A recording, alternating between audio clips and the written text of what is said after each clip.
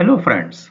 In one of my earlier videos, while discussing theory of long welded rails, I told you the concept of breathing length in a long welded rail.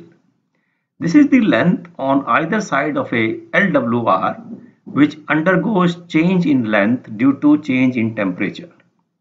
And I also told you that beyond this length, the entire central portion of a long welded rail or continuously welded rail remains clamped and does not expand or contract due to change in temperature.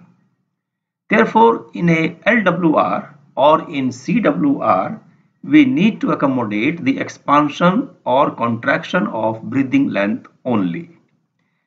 Now, switch expansion gap or switch expansion joint is provided to take care of this change in length of the breathing length of a LWR.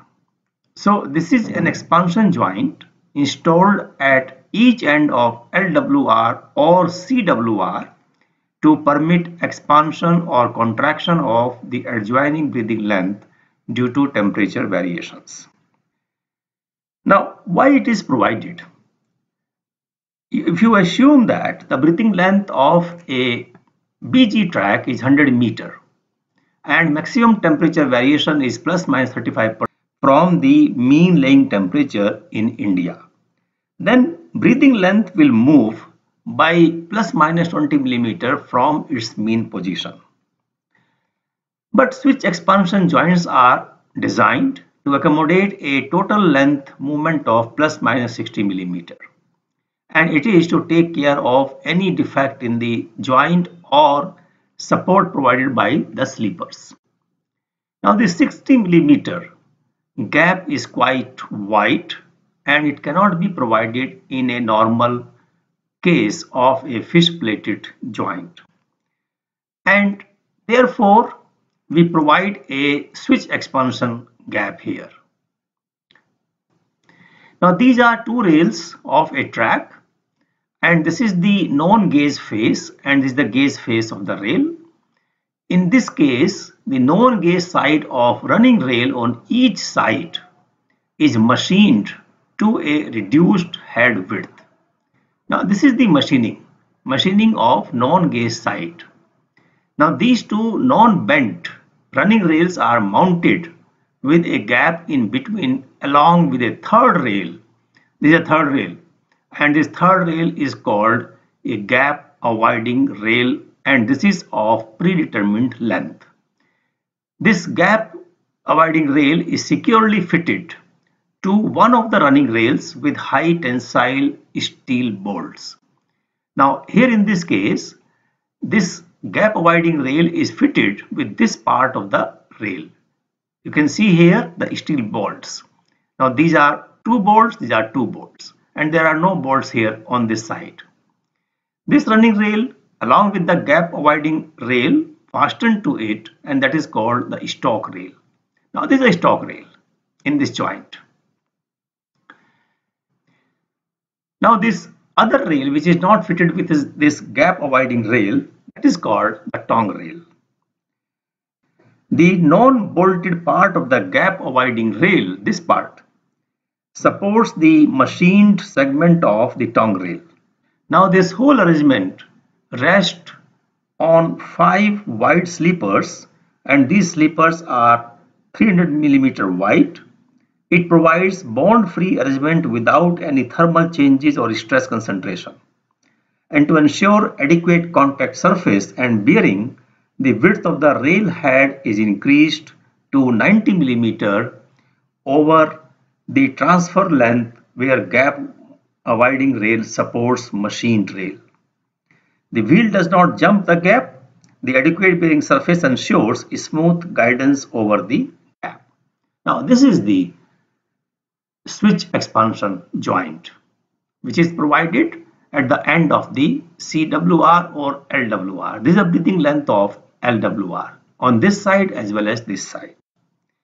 So if you look at this joint here, this is the gap avoiding rail which you see here. It is fitted with this rail and this rail.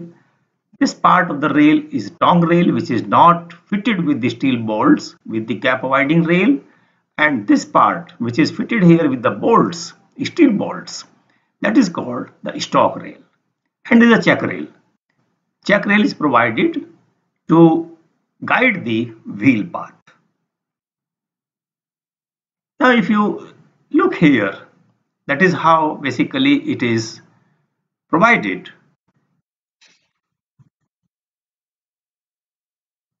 These are two check rails, and this is the switch expansion gap from this side, or if you want to see from this side, now that is two rails, stock rail and tongue rail, and this is gap avoiding rail. There have been some issues with this single gap switch expansion joint. Some cases of failure of steel bolt fastening between gap avoiding rail and machined rail are reported in field. And second is that when there is a loose packing on the SEJ, the wheel pushes the stock rail down. This lifts the end of gap avoiding rail of the far side, and the outer wheel then hits the tongue rail on exit, giving a hammering action. And because of these two reasons, now the trend is to provide a improved switch expansion joint, and that is called a double gap SEJ or double gap switch expansion joint. Now two gaps are given here. One gap is here, another gap is given here. And each gap provided on the joint can cater for the LWR on its side. So this gap will cater to the expansion of LWR on this side and this gap on this side. The tongue rail is manufactured by cutting the rail vertically through the head and foot location. Then the two cut rails, one cut rail is here, another will be here. Then these two cut rails are joined together to make one stock rail. The stock rail is joined using bolts at the web. You can see these bolts here on the web of the rail. And this stock rail is now considered to be static with negligible expansion and contraction in length due to temperature.